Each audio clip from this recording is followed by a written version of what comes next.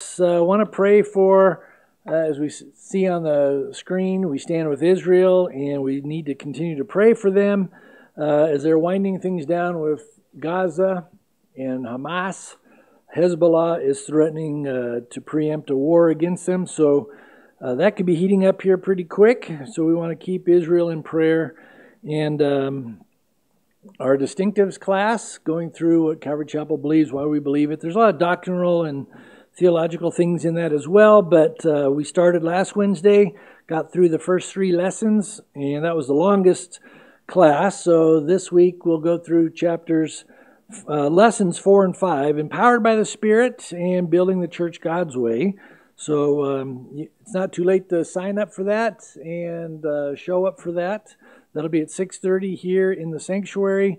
They have the distinctive books and workbooks in the bookstore here. If you want to get a copy and join us, that would be great. The Go Give Hope food trailer is going to be serving hamburgers starting at 5 o'clock Wednesday. So you can come out for that as well. So anyway, let's open up in a word of prayer. And we continue our study, or start our study, not continue, but start our study here in the book of Acts. Let's pray. Heavenly Father, once again, we thank you for your word. We pray that we would glean all that you have for us. We would grow in our relationship with you and with one another. We pray that your Holy Spirit would teach us from your word. And Lord, thank you that the book of Acts is really the Acts of the Holy Spirit. And we pray that we would lean into you and grow in our understanding of what you want to do in us and through us for your glory. Father, we pray for the youth group as they are driving back. We ask that you would give them traveling mercies, keep them safe on the road. Thank you for all that they've been able to experience down in Mexico. And we just pray that your hand would be upon them and lives would be changed and that they would see your plans and purposes for each one of them. And Father, we do pray for the peace of Israel and Jerusalem. We ask that you would watch over them, open up their eyes to see that you are their Messiah, Jesus. Help them to realize that you love them and you are protecting them. And we do pray, Lord, that you would come against the enemy in all the ways that he's trying to steal, kill, and destroy your people and the nation of Israel. But your word tells us that those promises to the Jews in the last days and to Israel as a nation are still valid. And we pray, Lord, that you would continue to work in a wonderful way, in a powerful way in their midst. And that, as Ezekiel says over 60 times, that they would see that you are the Lord. And so, Father, we pray that you would give us ears to hear what your Spirit is saying to us now as we go through this amazing book of Acts. And it's in Jesus' name we pray. Amen. Amen. Turn with me to the book of Acts. It's one of the most dynamic books in the Bible. As we'll see, this is the sequel to the Gospel of Luke. As this is the case with the other synoptic Gospels of Matthew and Mark, Luke ends with Jesus' resurrection and then his ascension up into the heaven, seated at the right hand of the Father. Now in the Gospel of Luke, we see the birth of Christ, the ministry of Christ, the sermons of Christ, his death, burial, and resurrection. We see how he commissions the disciples to take the gospel message to all the nations. But he also tells them they cannot go out until they are filled with the Holy Spirit.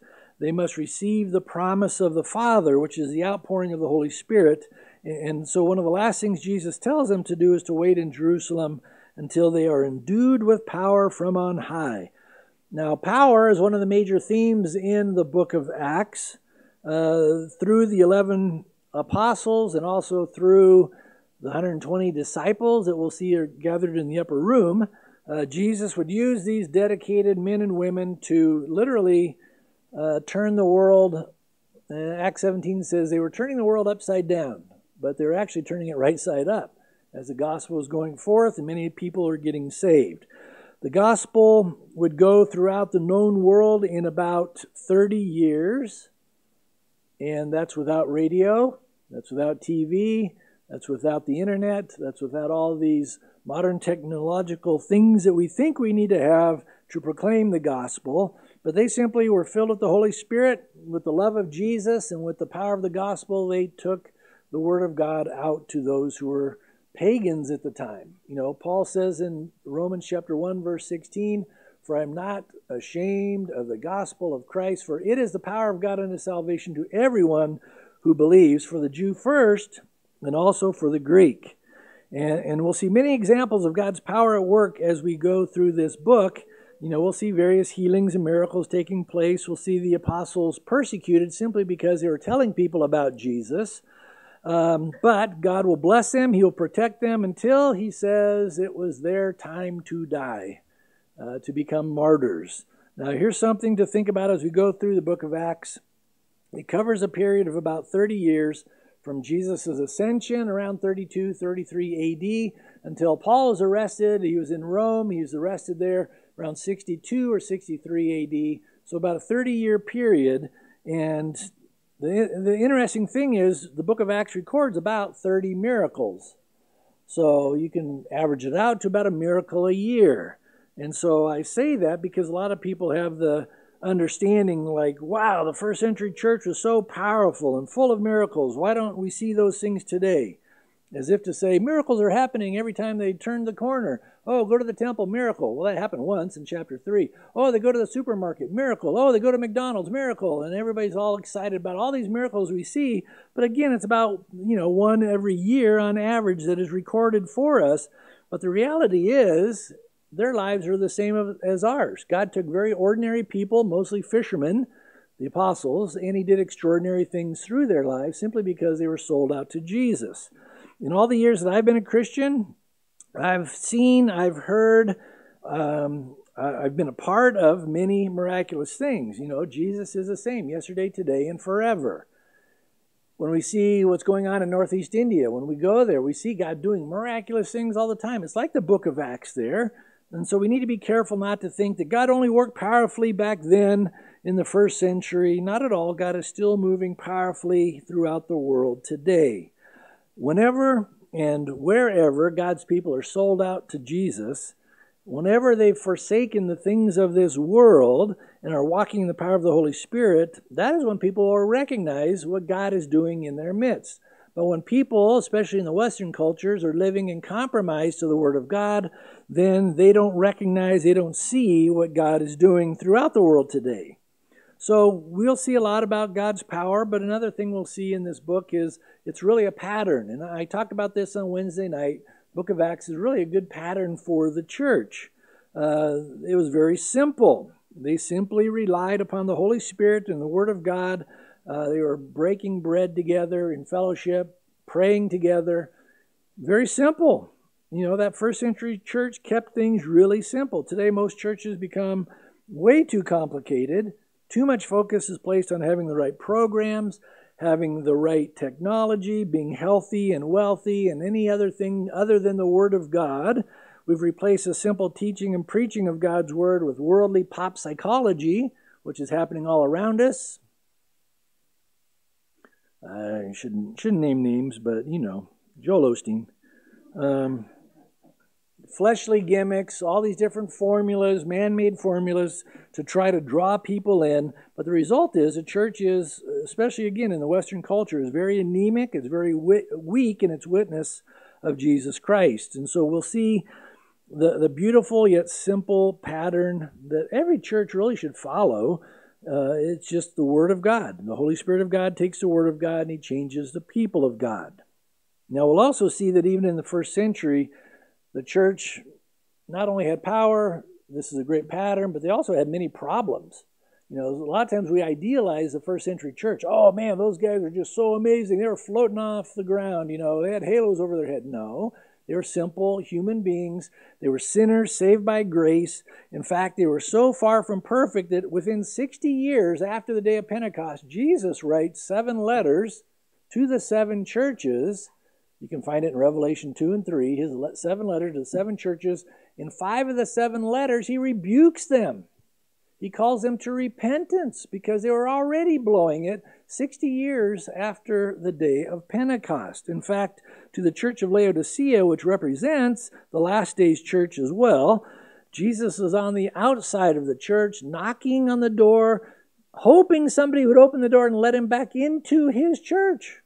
because they had driven him out. Revelation 3:20 says, "Behold," this is Jesus speaking, "I stand at the door and knock. If anyone hears my voice and opens the door, I will come into him and dine with him and he with me." Again, there's a lot of churches like that today. They don't teach God's word. They tell people that Jesus is not the only way to heaven. They'll say that all roads lead to heaven. No, all roads lead to the great white throne judgment. There's only one road that leads to heaven, and that's Jesus, who said, "I am the way, the truth, and life. No one comes to the Father but through me." And so there's no such thing as a perfect church, because a genuine church is filled with forgiven sinners who love Jesus. That's what the church is. We're called to be the pillar and foundation of truth. We need to be a place of grace and mercy and love and compassion. This is a refuge for saints. It's also a hospital for saved sinners. Too many churches today are just making it comfortable for sinners to hang out and do their own thing and not change. That's not what the church is about. The pillar and foundation of truth is, this is sin, this is God's righteousness. You better get right with God or you're not going to go to heaven. And there's too many churches that try to placate the sinful people that come, and they don't ever tell them the gospel, that they need to repent and get right with God. And so we're seeing so many weird things going on in the church today. It's really, really sad. It's really grieving the Holy Spirit. We'll see that later on in this book as well. Again, we understand nobody's perfect, but Jesus is perfect. He's the head of this church. And when we start looking at people around us the way God sees people, then we will have that heart of love and compassion and speak the truth in love, because we want to see them get right with God. So you can basically break Acts into two main sections. The first section deals primarily with Peter and the role that he will play in the early church. And then the second part is mostly dealing with the Apostle Paul. Once he gets saved, then God will use him in tremendous ways. So let's pick up in Acts chapter 1. Look at verse 1. It says, "The former account I made, O Theophilus, of all that Jesus began to both do and teach." So what's the former account? The Gospel of Luke. Dr. Luke wrote the Gospel of Luke. He wrote the book of Acts. In fact, he wrote more words in the New Testament than even Paul did. Paul wrote more letters, but combined, Acts and Luke it's a big section of your New Testament. So the former account is what Dr. Luke wrote, the Gospel of Luke, and he dedicates both of these books to a man named Theophilus. Theophilus means a friend of God. A friend of God. If you're a Theophilus today, then this book is for you as well. There's a guy named Theophilus. It was rumored that I was almost named Theophilus when I was a baby. When I was being born, my parents had a tough time coming up with Jeff. So the doctor suggested Theophilus. And so, why would we name him Theophilus? And the doctor said, well, that is the awfulest looking baby I've ever seen. Just kidding. But if you're a Theophilus, then this book is for you. So look at Luke chapter 1 on the screen here, verses 1 through 4. It says, Inasmuch as many have taken in hand to set in order a narrative of those things which have been fulfilled among us, just as those who from the beginning were eyewitnesses and ministers of the word delivered them to us, it seemed good to me also, having had perfect understanding of all things from the very first, to write to you an orderly account, most excellent Theophilus, that you may know the certainty of those things in which you were instructed. Again, it's obvious that Luke did a lot of research. He interviewed eyewitnesses. That would be the apostles. It's all these different brethren that were there. There's a lot of disciples that he would have interviewed. I'm sure he interviewed, Mary, the mother of Jesus, and so forth. In addition, Luke had firsthand knowledge of many of the things he wrote about in the book of Acts, because about halfway through, it goes, and they did this, he's writing, and they did that, and they went here, they went there, and then all of a sudden it says, and we went here, and we went there, because he joined up with the Apostle Paul in many of Paul's adventures, and he was Paul's personal physician. I guess if you're going to be beat to death and stoned and left shipwreck and, beaten with rods and so forth, it'd always be good to have your personal doctor with you. And so here we have the official count here in the book of Acts of how the church was born, how it began. Now, notice also here in verse 1 in Acts 1, Luke says his gospel account about Jesus dealt with what Jesus began both to do and to teach. But the book of Acts deals with what Jesus is continuing to do and what he's continuing to teach, because he is working through the body of Christ. After all, Jesus is still alive. So it didn't end with Jesus ascending. He says, I'm going to leave, but I'm sending you the Helper, the Holy Spirit, and he is going to bring to remembrance all the things I said to you, and he would continue to work through all these amazing people, these men and women, the first century church. Now, in the Gospels, we find the apostles, for the most part, were confused, they were scared, they were timid, and yet we see a radical change take place as we get into the book of Acts, especially on the day of Pentecost. How did they go from being afraid and timid, hiding in fear, to being these lean, mean preaching machines? The Holy Spirit. The Holy Spirit came upon them in power, and as a result, God used them in tremendous ways. The good news is he's continuing to change people today. He's continuing to use people just like you and me who humble ourselves before God and say, here I am, Lord. Fill me with your Spirit. Give me compassion for the lost. Help me to be a vessel of honor for your glory. So again, verse 1, the former account they made, O Theophilus, of all that Jesus began both to do and teach until the day in which he was taken up, after he, through the Holy Spirit, had given commandments to the apostles whom he had chosen, to whom he also presented himself alive after his suffering by many infallible proofs, being seen by them during 40 days and speaking of the things pertaining to the kingdom of God. What a glorious 40 days that must have been. From Passover when he died to Pentecost when the church was born is 50 days. So Jesus was dead, buried in the tomb for 3 days. He appears to them for 40 days. And so when he instructs them before he ascends up, they've got 7 days to wait for the outpouring of the Holy Spirit. But notice again, it says he gave them many infallible. That means unmistakable proofs. What kind of proofs?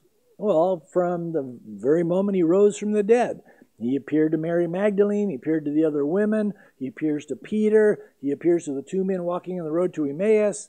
Later that evening, he comes into the house without knocking on the door or even opening the door. He just goes into the house, walks through the walls, and there he is. It says, don't be unbelieving, but believe.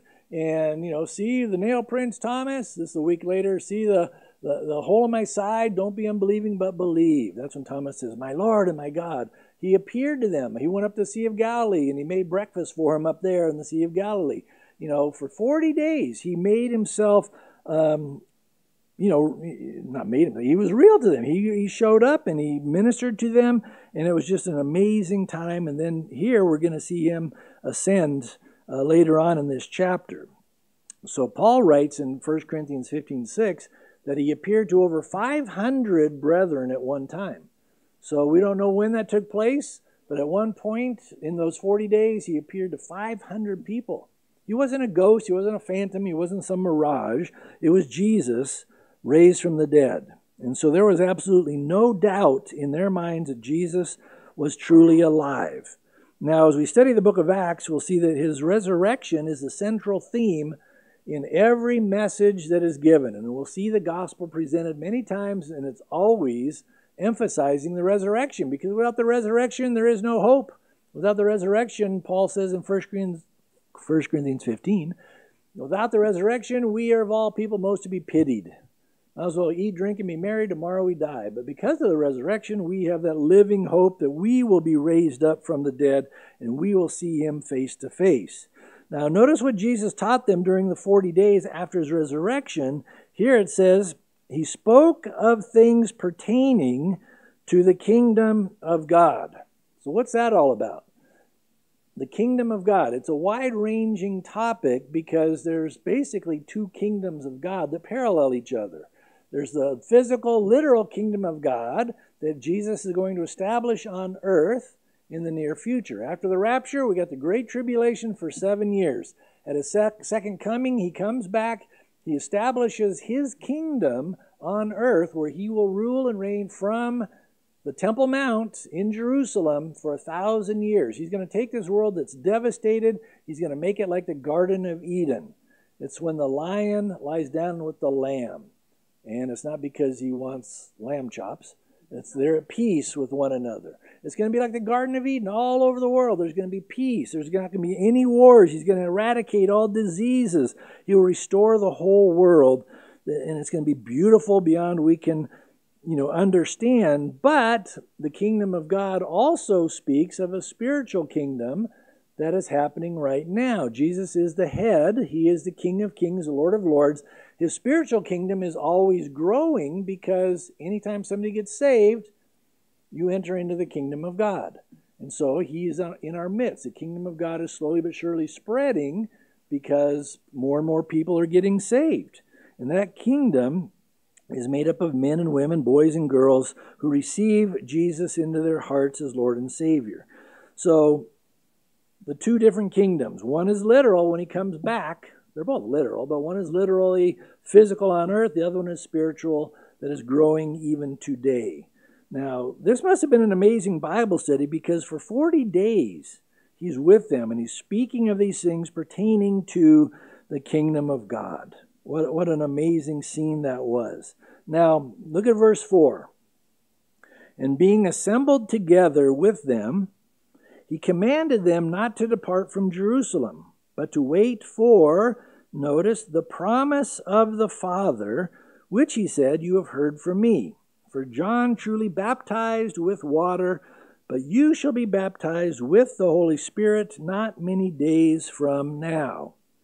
So this takes us back to Luke 24, verse 49, where Jesus said, behold, I send the promise of my Father, notice, upon you, but tarry in the city of Jerusalem until you are endued with power from on high. So the promise of the Father refers to the outpouring of the Holy Spirit that will take place once and for all on the day of Pentecost. John chapter 14, verses 16 to 18, Jesus describes this event like this.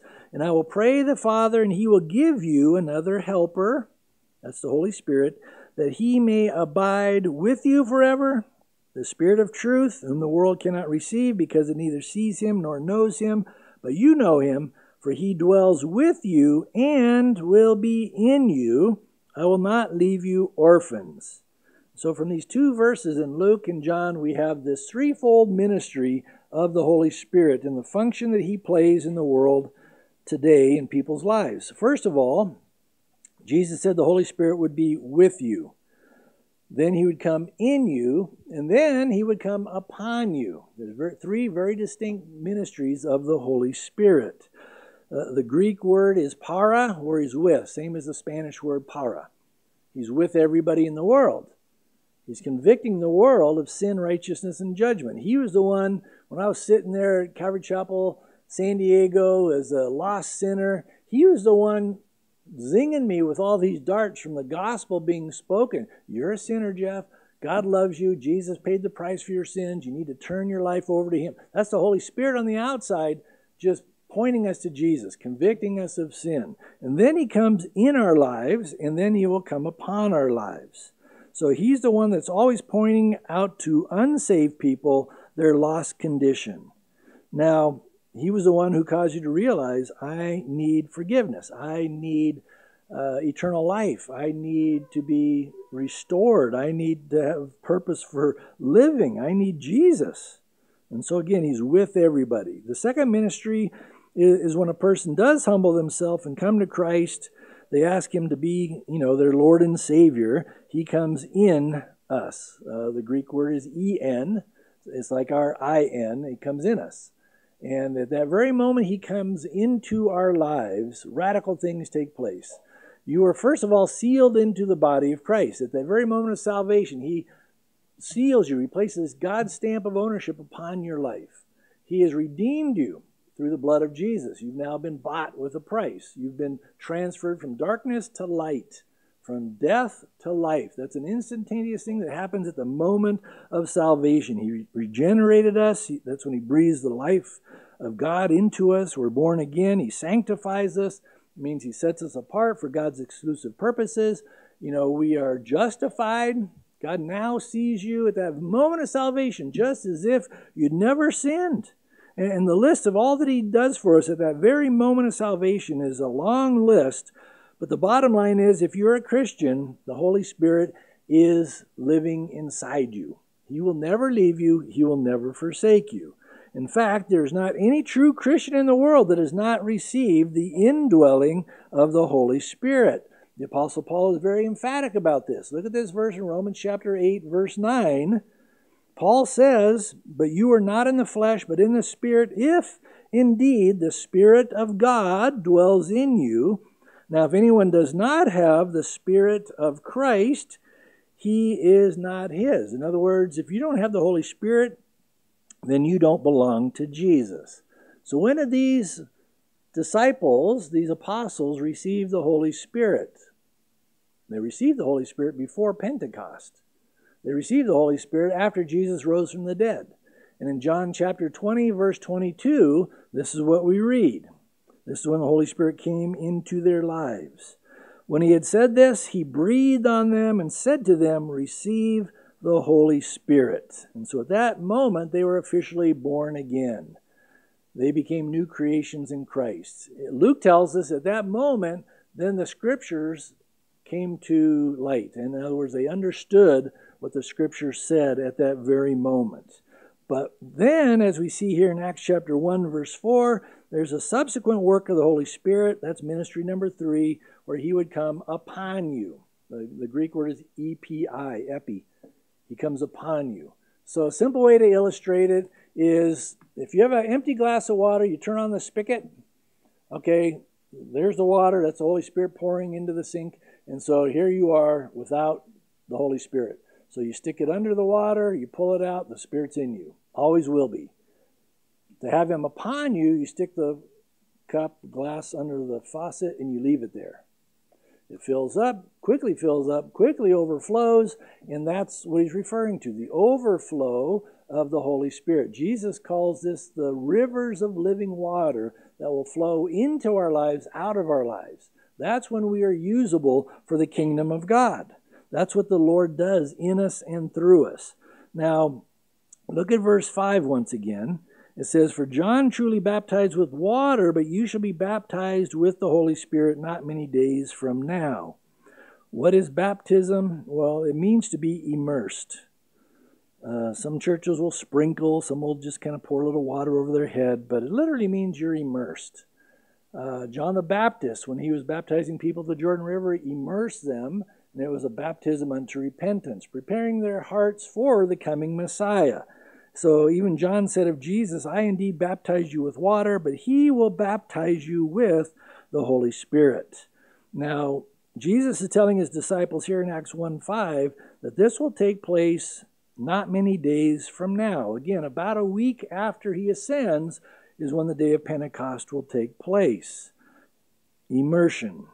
Baptism comes from the Greek word baptismo, and it referred to dyeing garments. So if you were going to take, plain, white garments, but you wanted them to be vibrant and beautiful, then they would, you've seen tie-dye t-shirts and so forth, they would dye them. They put them in this dye, and when you pulled that shirt out that was white, now it's just full of that color, whatever was in the dye. So now when you're baptized in Jesus by the Holy Spirit, you might go in plain, you come out reflecting Jesus, dripping with the characteristics of the Lord, because it's the Holy Spirit now working in you and through you. A beautiful picture of what Jesus does with all of us.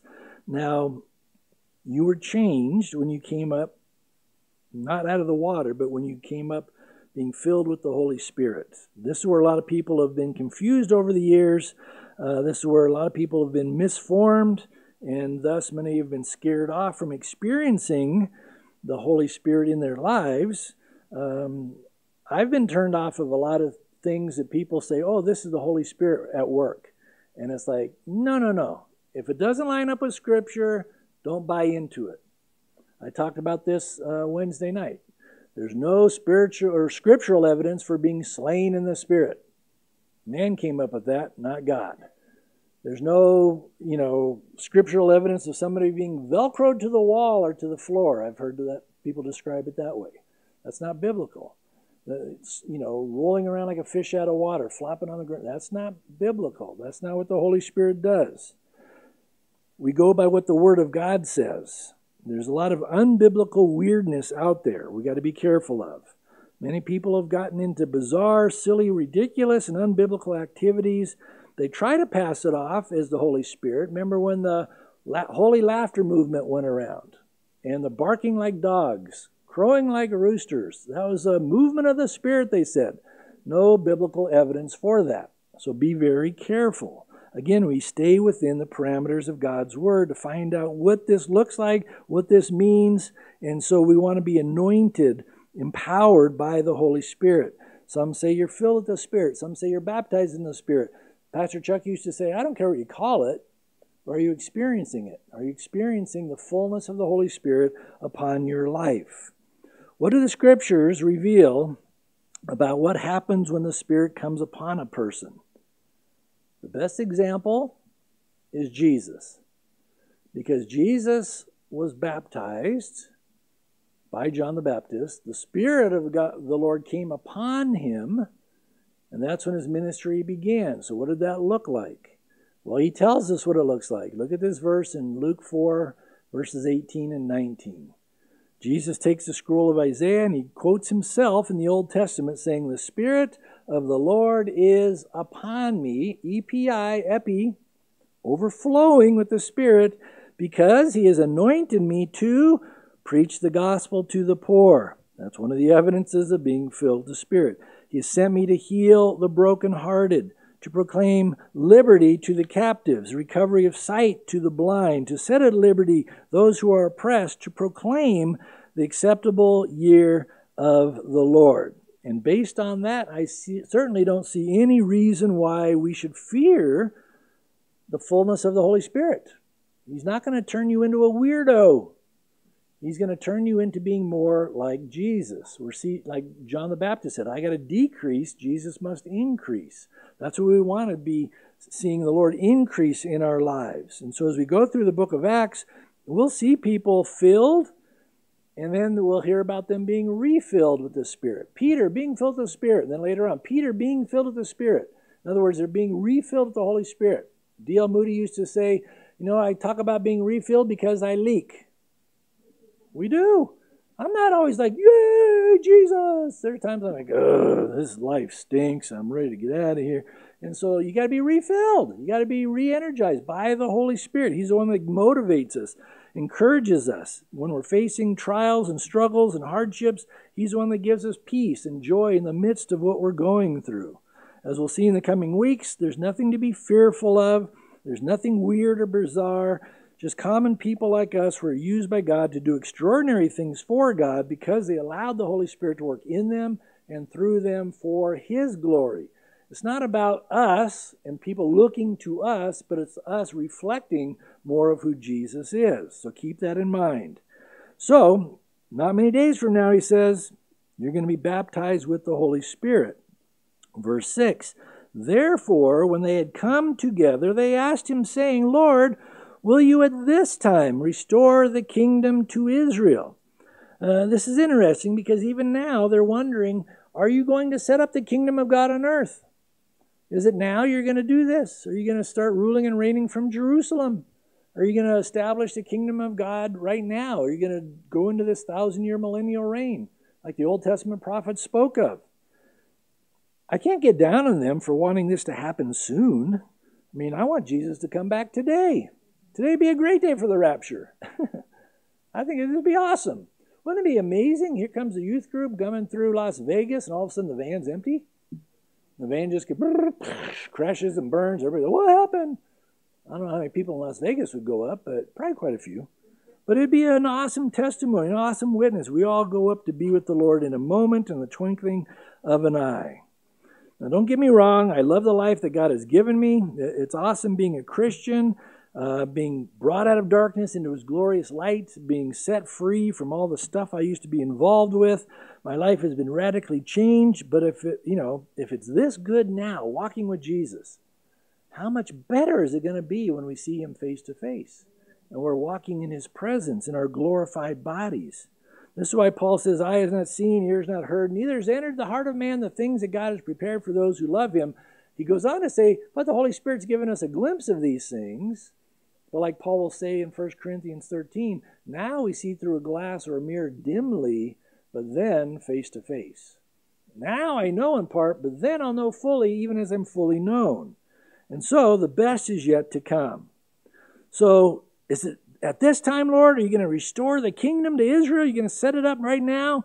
Verse 7, and He said to them, it is not for you to know times or seasons which the Father has put in His own authority. First of all, Jesus did not say, no, I'm not going to do that. What He's saying is, not yet. Not yet am I going to do that. In other words, Jesus will keep all of His promises to the Jewish people. The kingdom of God will be fulfilled concerning the nation and the people of Israel when He returns at a second coming. Romans 11:25 and 26 says, all Israel will be saved. They will recognize that is our Messiah, and they will all turn to the Lord. And then He will establish His kingdom from Jerusalem. They will experience all the promises that God gave them in the Old Testament about Israel. And it'll go all the way past present-day Jordan. And it's a huge area that they've never fully occupied. It's God's land. But they have not experienced all that God has had for them. But make no mistake about it, God is not done with Israel. And so, be careful of those that talk about replacement theology. Oh, God's done with them. They had their shot. They blew it. They didn't receive Jesus, so He cut them off. He's done with them. No. They will come back to the Lord. And hopefully God will use these trials and tribulations they're going through now and then into the great tribulation to turn their heart fully to the Lord. But in fact, if God does not keep His promises to the Jewish people, which almost half of all the prophecies in the Old Testament concerning the Israelites is about their future kingdom, if He doesn't fulfill those, then there's no guarantee He'll fulfill all the promises He has for you and me today. And so we cannot replace Israel. God is not done with them yet. They're on hold, so to speak. Remember the 77s of Daniel, the 70 weeks of Daniel. 69 of those 70 weeks have taken place. That final week or 7-year period is still future. So right now, we're in the kingdom, or not the kingdom, maybe, we're in the age of grace where God is taking Jews and Gentiles, creating His church. But it's because He keeps His promises to Israel that we have confidence He'll keep His promises to us. At this moment, the disciples did not know God's plan, that He's going to save us, Gentiles. They didn't realize there's almost 2,000 years before Jesus starts to clock over with the Jews. But this is the church age where God is saving millions upon millions of people. So a good thing He didn't establish His kingdom back then, because none of us would even be here. And so God is not done with us. Now, again, they had no clue what God was going to do in these coming years. But God knows when it's all going to come to an end. And I believe we're getting very close to the end. But the important thing is to keep trusting the Lord, keep walking with the Lord. Occupy until I come, Jesus says. In other words, be about the Father's business. Because we don't know the moment the rapture is going to take place. We got to live each day as if it could happen today, but plan your life as if you got the rest of your life ahead of you. That was what Pastor Chuck used to always encourage us. He goes, the rapture could happen at any moment. So live as if He could come back today, but plan, because we don't know when. And so we don't go sit on a mountaintop like, okay, maybe today. No, he still has us here because he wants us to be about the Father's business, preaching the gospel, reaching out to the brokenhearted, preaching good news to those who are lost. We need to let people know Jesus is alive, risen from the dead. And so we don't just twiddle our thumbs sitting in a corner, but we continue to be light and salt to the world around us until that moment he takes us home. Now, again, there are people perishing all around us. They need to see the light of Jesus. And if you're like me, you can become easily intimidated. You can become shy, withdrawn. You can say, I don't know if I should talk to that person about Jesus, and we can talk ourselves out of being a witness. Well, the answer, if you feel like, I can't do this, I can't be light, I can't be salt, I'm timid, I'm afraid, the answer is being filled with the Spirit, because he washes you clean, he flows into you, he's the one that empowers you to live out your life for him. And so here's the answer if you're feeling like, man, I'm intimidated. Again, up to this point, that's how the apostles were and these early disciples. We don't know if we can do this. He wants us to go in all the world and make disciples. We can't do that. So he tells them, verse 8, but you shall receive power when the Holy Spirit has come upon you. Now, they already had the Holy Spirit in them when he breathed on them and said, receive the Holy Spirit. Now he says you'll receive power when the Holy Spirit comes upon you, and you shall be witnesses to me. The word witness there is martus, where we get the word for martyr. You're going to be a living martyr, dead to yourself, but alive to Christ. And you might even actually die for your witness of Christ. So you shall be witnesses to me. Here's the pattern we see throughout the book of Acts. In Jerusalem and in all Judea and Samaria. Samaria was the half-breeds. The Jews didn't want to go to Samaria. We don't like those Samaritans. They're half Jewish, half Gentile. We're going to stay away from those people. No, Jesus says, no, you're going to reach out to Samaria and to the end of the earth. And so how is that possible? When the Holy Spirit comes upon you, and then you have the love of Jesus working in you and through you to reach those people that you don't like. To love people you don't even want to hang around with. So this is not only the book of outline for the book of Acts, this is a key for the ongoing ministry of the Holy Spirit in our lives today. You'll receive power. It's not just power to go out witnessing about Jesus, that's part of it, but it's to be a witness, he says here, to me. Literally means a witness of me. In other words, it's not just talking about Jesus to others, but it's also being an example wherever you are. At your work, are you an example to those around you? Do they see Jesus at work in you? Are you standing out as somebody that's different because the Holy Spirit's working in you and through you? So it's not just telling people about Jesus, it's representing him to those around you. The greatest power the Holy Spirit can give any of us, it's not miraculous power, it's power to love. Jesus, he's the one that said it in John 13:34. The world will know that you're my disciples by the love you have for one another. Not by the tongues you speak in, not by the miracles God does through you, but it's through the love of Jesus, agape love. God's love is what holds things together in this world of chaos. I can't say I've seen money hold a family together. I can't say I've seen miracles hold a marriage together, but I've seen God's love hold families and marriages together. After speaking about the gifts of the Holy Spirit in 1 Corinthians 12, Paul then says, let me show you the more excellent way. What's more excellent than the gifts of the Spirit? The fruit of the Spirit, love. He says there in 1 Corinthians 13:1, though I speak with the tongue of men and of angels, gift of tongues, but have not love, I'm nothing but a noisy gong and a clanging cymbal. Without love, God's love in your life, all the gifts are meaningless. They profit nothing, but the fruit of the Spirit is love. So when you put all this together, you see that the greatest evidence that the power of the Holy Spirit has come upon your life is that you will be witness, a living martyr, a living testimony of the love of Jesus to those around you. And as we go through the book of Acts, we see time and time again, it was the love of Christ that motivated them, that constrained them to continue to tell these wicked sinners that Jesus loves them, that he wants to set them free. He wants to turn their hearts away from these dead idols to the living God.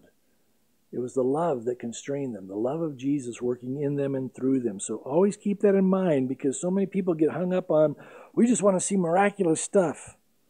Well, you know where I see a lot of miraculous stuff? India. God's doing miraculous stuff in our midst here, but he's doing miraculous stuff in India. When you go to Northeast India and you're in these tribal villages and never heard about Jesus and they get saved, they can turn from death to life, from darkness to light. That's a miracle. That's the greatest miracle of all. Somebody that was dead in their sins are now alive in Christ, and they know they're going to heaven. No greater miracle than that.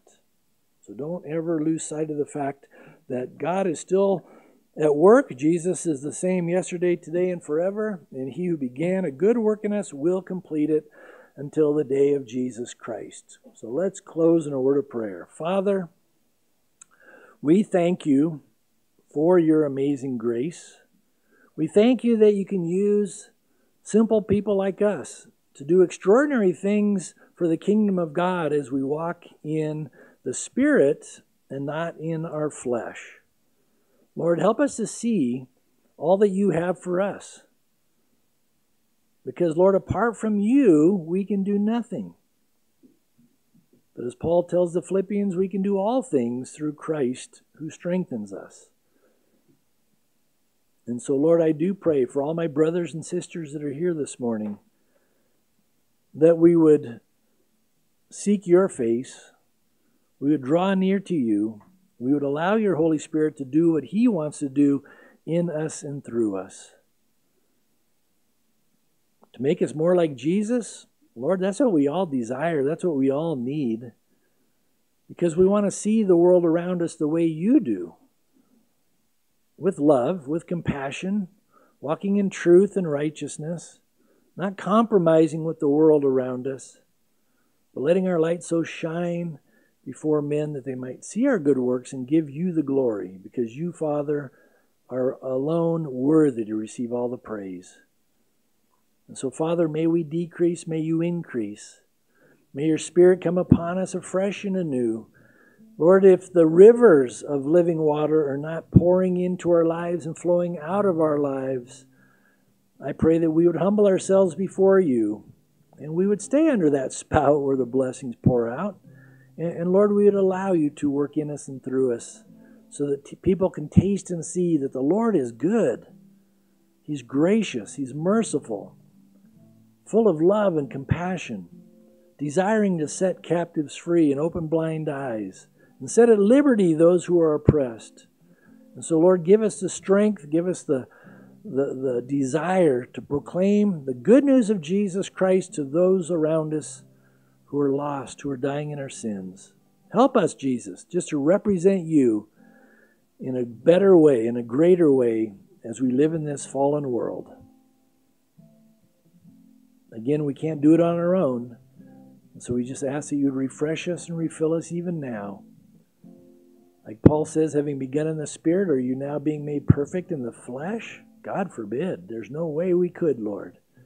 And so we look to you. We humble ourselves before you, and we thank you for the ongoing work of the Holy Spirit, because you're continuing to do the work in our lives,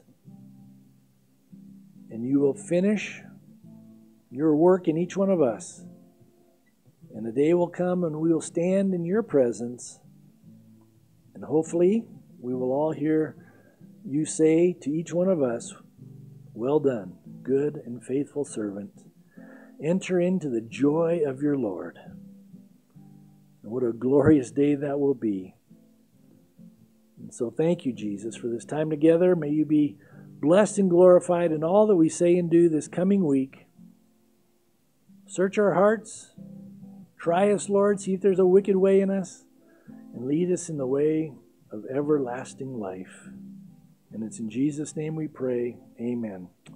Amen. Let's stand together. Let's worship the Lord. As always, if you need prayer, please come on down. We'd love to pray with you and encourage you in Christ. Maybe you feel spiritually drained today. Well, the Lord wants to fill you up, and I encourage you to come on down. We'd love to pray with you and just see what God wants to do in your life.